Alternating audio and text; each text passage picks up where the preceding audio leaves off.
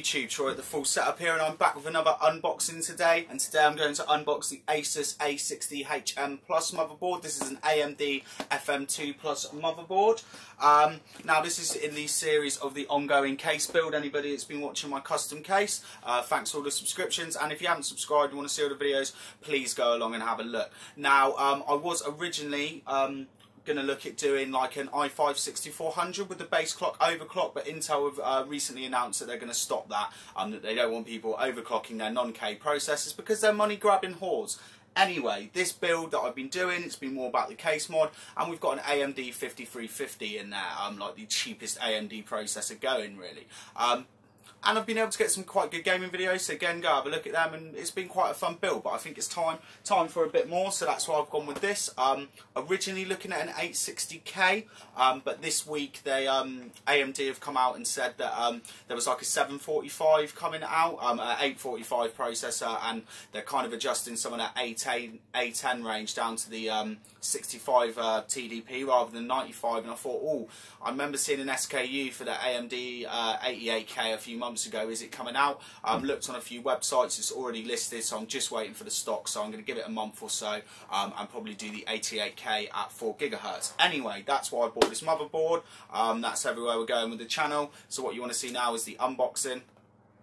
Alright, let's start with just showing you around the box then. So we've got the Asus logo up here, we've got A60HM+. This is a micro ATX motherboard. It retails up to £55 in the UK, but I went on eBay for 36, so I'm quite happy with that, with delivery as well, even better. Then we've got the standard Asus 5x protection, the 1000+ compatible devices and 7000+ validation hours.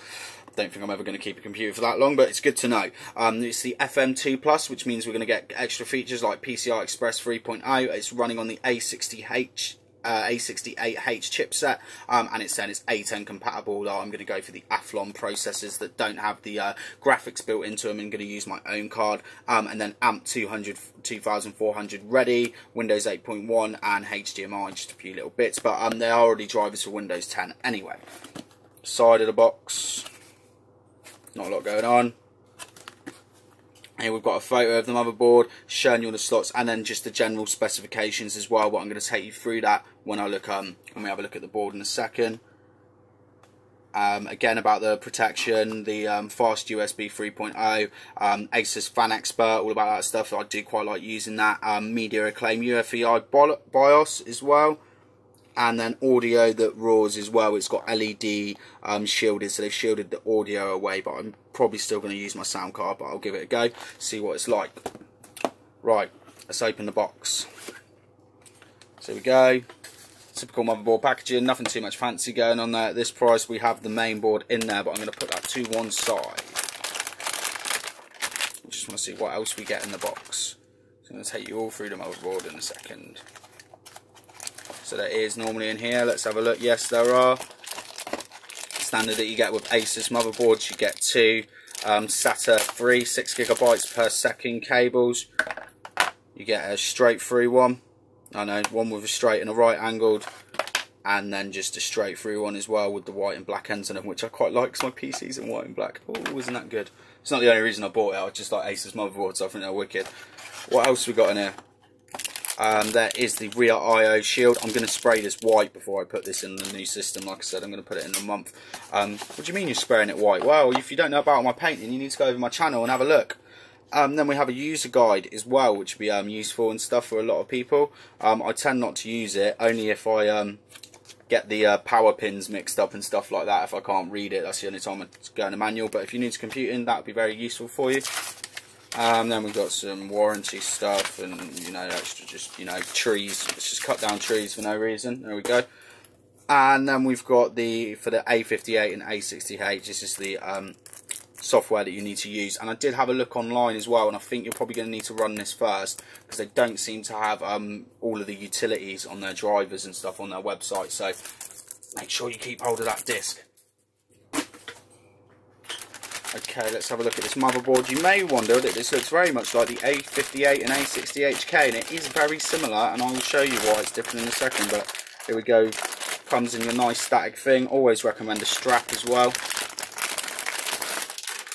And here is the motherboard as well. That's like a brownie black finish. got a gold chipset on the bottom. Anyway, that's not all you're going to see of the board. I'm going to take you in for a closer look and try and show you everything that's on it.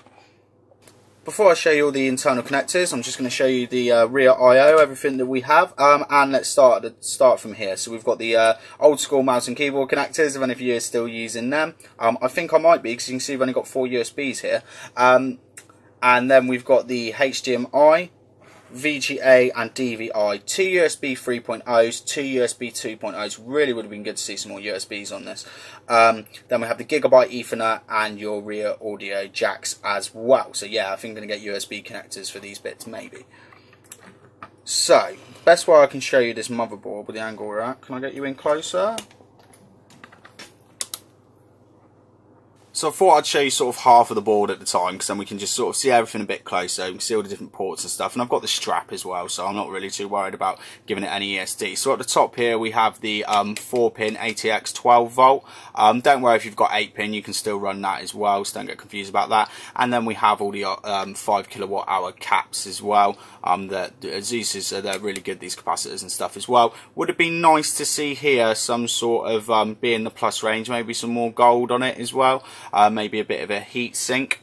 Up at the top here we have the CPU fan and the chassis fan, so it only gives you 2 connectors. As you've already seen on my system, I've got 3 fans, and what I've got is I've got a 3-fan splitter, but it's only got one sending the PWM signal. Here we have the where you'll put your processor FM2, whether you're going to go for the sort of A10 range with built-in graphics, but I really do recommend that you don't do that, even if it means you've got to buy a cheap £20 graphics cards going here for a bit, and go straight out and buy the Athlon range, because you get a lot better performance. The only way you get really good performance out of those A10s is by disabling the graphics anyway, so I would save yourself some money there. What else have we got up here as well?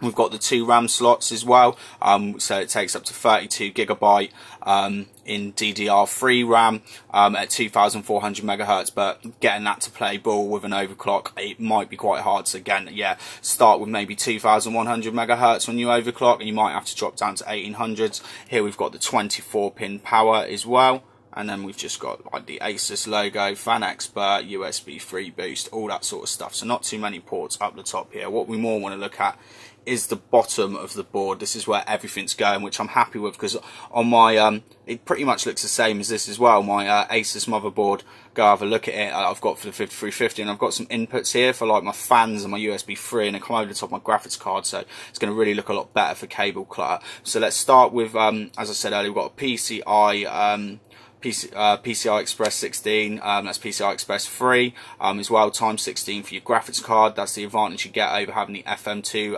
processors, FM2 Plus over the old FX series. Then we have a PCI slot here by 1, and a PCI Express slot by 1 here, and then another PCI here. Really would have liked to have seen them just put this down the bottom. Maybe my other motherboard's just got two of these PCI Express, because I can't really find a use for the PCI by the bottom. But I wouldn't mind a sound card here, a bit of a better one as well, because we don't get so many using the PCI standard. Then we have the Cmos battery as well down at the bottom, and then we have the A68H chipset as well under this nice bit of gold. Was considering spraying it white, but my graphics card's going to block it, so I won't do it. Now here is where I said earlier there's a difference between this the Plus and the K series, and it's just basically, from what I can see so far without looking into the software side of it, it is the SATA ports.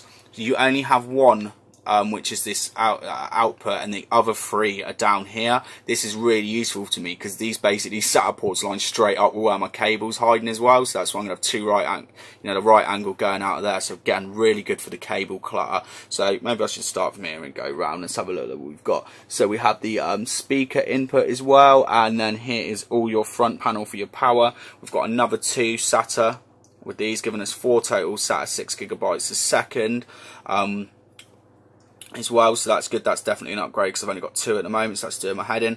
Then down here we have your 2 USB headers, so we can add another 4 USB ports in total, so that can give us 8 USB 2.0s and then a USB 3.0 as well.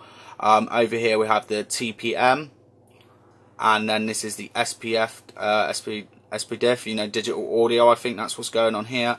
And then over to here we have the COM port, which is for putting up all your old serial devices. And then down here we have, I imagine this is going to be the HD audio out, because you can see here, here's the shielding for the audio, and that emits light as well. So I won't be able to do a full review on this board for at least probably another month while I wait for the chip, but so far very happy with it. It's, you know, obviously a lot of features for the price. Couple of things, like I said, would have been nice to just see a little bit of heatsink here, and maybe another fan connector down here somewhere, with it being the Plus range. But overall, for £35 you can't complain, and it's definitely an upgrade over what I've got now. It's going to be lots of new features. So if you want to see all that, if you want to see this running with I said an 88K earlier, and AMD A80K, hopefully if it gets released, running some gaming benchmarks and stuff, and you compare it to the 5350, please go over to my channel. Oh, almost dropped it. And subscribe. Thanks for watching.